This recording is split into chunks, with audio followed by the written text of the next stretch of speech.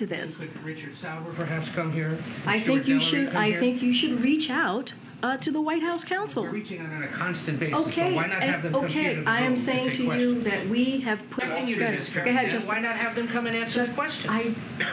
They have been talking to you all pretty regularly the last couple of days. What the lawyers say, I have to go around. You've asked me about. You've asked me, Ed. Then that there's going to be a limit in transparency, public, non-legal transparency, and what can be shared and said by this White House. I disagree. I disagree, Ed. There has not been a limit of transparency. There has not been a limit of transparency. That I will disagree with you on that, Justin. 2 months. Justin. Thanks.